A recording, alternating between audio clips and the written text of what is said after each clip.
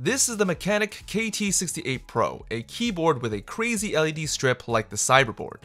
As you can see, this is a 65% keyboard but is the size of a 75% due to all the fancy shenanigans at the top. You can see that this keyboard is made out of plastic for that translucent look, which also means it's nice and lightweight.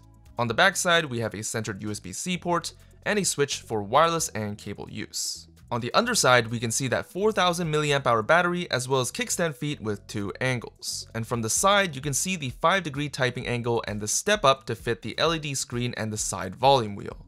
This volume wheel is made of plastic but is very responsive, has a nice grip, is stepped, and is also a tactile mute button by default.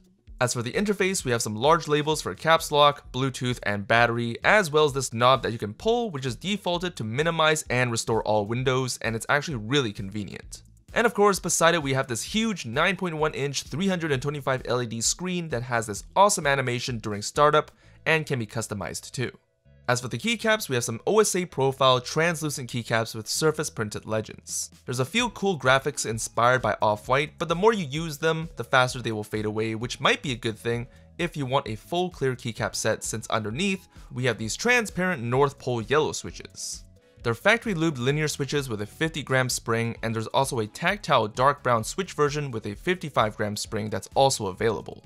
And underneath the switches, we have a north-facing hot swappable PCB with 5-pin compatibility and plate foam inside too.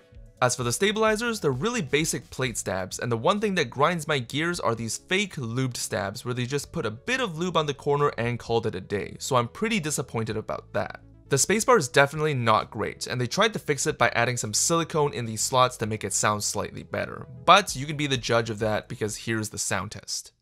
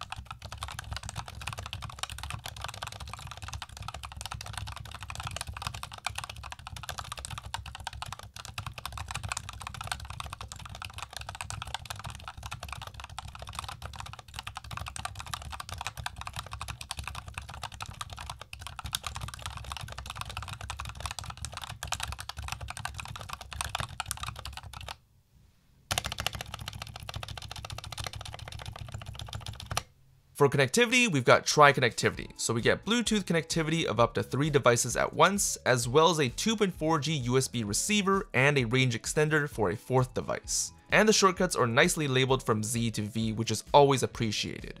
You can even check your battery life of the keyboard by pressing Function Alt, and you get this nice battery bar up top. As for software, we have Machenike's own software where you can remap keys, create macros, and because this keyboard is so RGB focused, you get a heck load of options for effects and colors to suit your personal preferences. But my favorite is definitely the audio spectrum effect that follows the audio on your computer.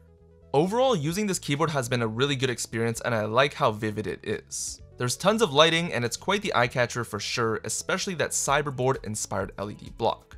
Everything works well, and the small details plastered around the case and keycaps make it a little more unique than your regular keyboard. And I almost forgot to mention that it comes with a matching aviator cable too, so that's just great. And by the way, this keyboard isn't technically new. The KT68 Non-Pro Edition exists, except it just doesn't have the LED screen, and I'll link that down below as well. The one thing that sucks are the stabs, but a quick lube session will immediately fix it. Links to buy it is going to be in the description down below, starting at $179 on Kickstarter, which seems kind of expensive, but it's up to you if you want to buy it. But let me know your thoughts. Would you get this keyboard? Because it does look really nice and it works fairly well. Let me know down below. Thanks for watching, and I'll see you guys next time. Peace.